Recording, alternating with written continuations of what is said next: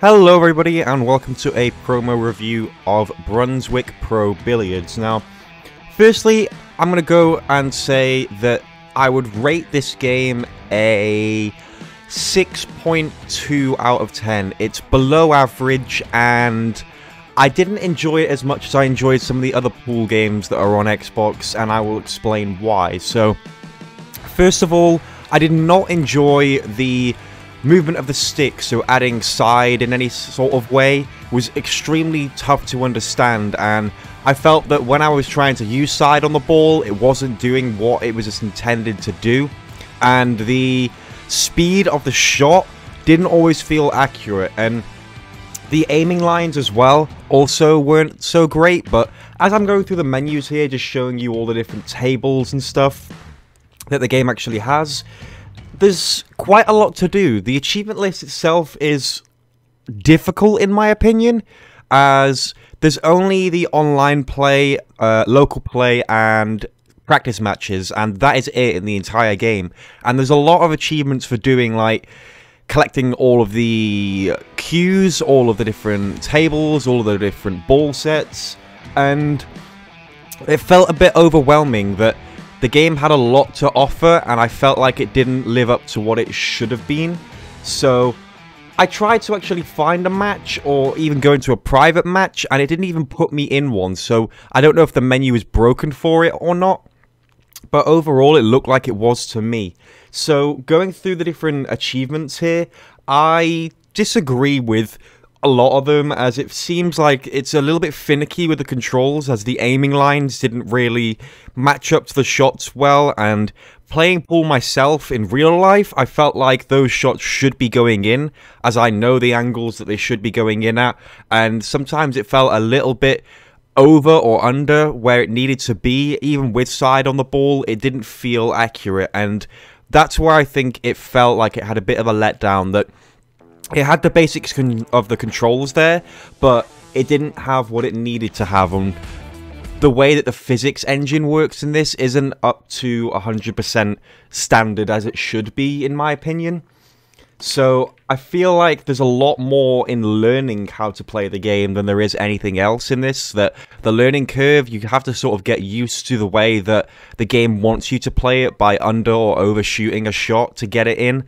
It just seems a little bit too much for the casual player, and the fact that this has got keyboard and mouse settings really had me worried, because if this is a keyboard and mouse game that was made for Steam or PC, then it seems a little bit too much that it should be on the Xbox, that it hasn't been finalized with its controls perfectly yet, and it needs to go back to the drawing board with it.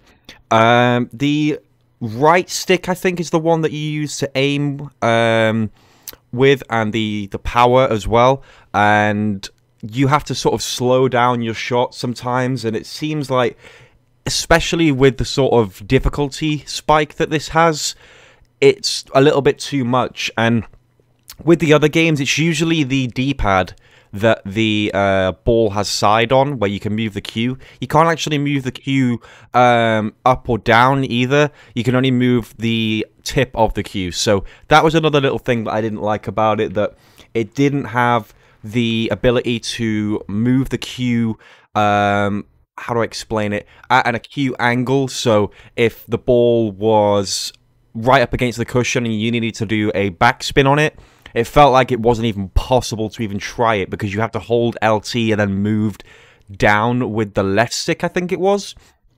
I didn't feel like that was the best sort of movement that this game could have, and I constantly felt myself having to go back to the controls. The fact that it moves the camera when you use the D-pad when you're aiming really put me off, and when I was going to do shots after knowing, like, oh, this needs a bit of sides, and I went to use the D-pad, it felt like it threw me off completely. Like, oh, well, now my camera's a little bit off to this side or this side, and now I don't know where I'm shooting exactly. And it felt like I had to constantly keep going back and readjusting my shot, because I felt like I wasn't absolutely accurate.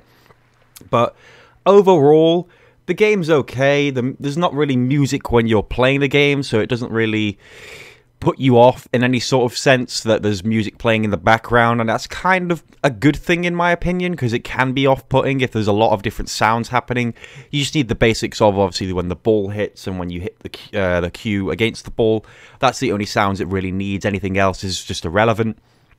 But overall, I think that the achievement list is a little bit tough for the casual player to go ahead and get everything in it. The achievement hunters out there may have a better chance, and I feel like the jump shot achievement especially, I don't know how that's even possible if you can't move the cue up in the air. I didn't find that anywhere in the controls how to do that, and it felt like it needed to have some sort of better tutorial in a sense that it taught you how to do these things, and it didn't. So the aiming and adjusting system felt like it needed to have a lot better controls, and that is my one main complaint with this game. Besides that, it plays well overall. It can be a bunch of fun. There are challenges in the game as well, which I found fun, but it doesn't really explain what you have to do. So there's ones where you have to call the pocket that you're going to put the ball in, and once you've put a ball in that pocket, sometimes you can put a ball in that again, and sometimes you can't.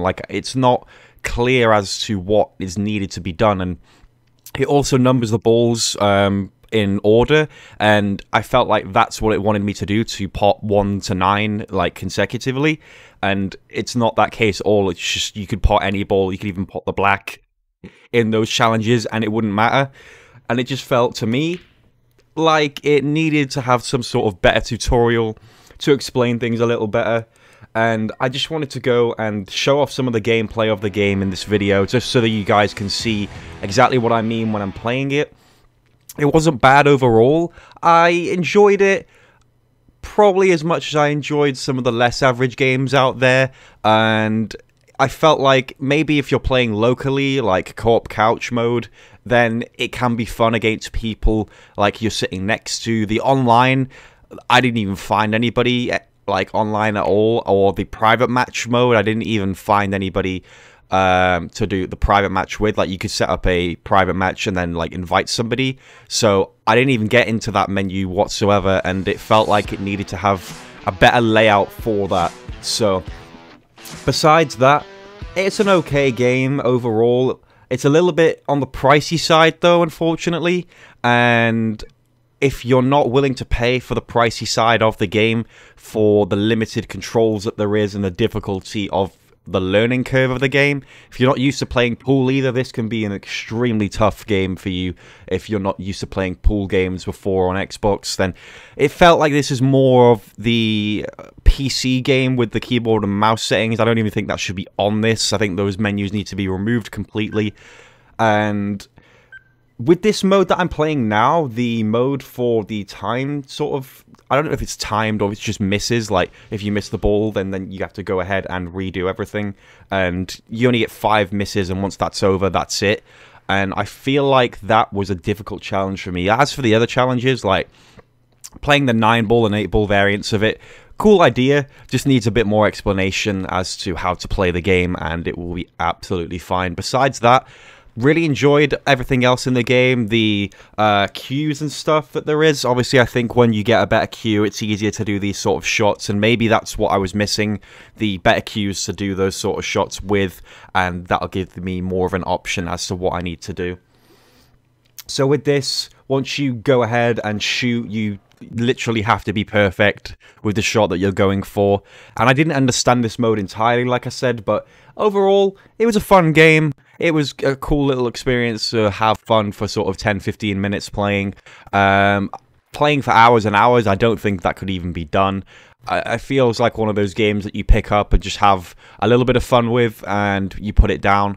It's one of those sort of games, and it didn't feel like it needed anything more than that. So besides that, with everything that I've mentioned, maybe the devs will go ahead and fix some of this, but I hope that my advice for the game for you has helped a little, and if you want me to post any more of this game with sort of an achievement guide for any of the tough achievements, go ahead and let me know. But I want to thank you all very much for watching this video, and I'm going to do some more promos as well on my channel, so stick around for those, and I will see you all in the next one.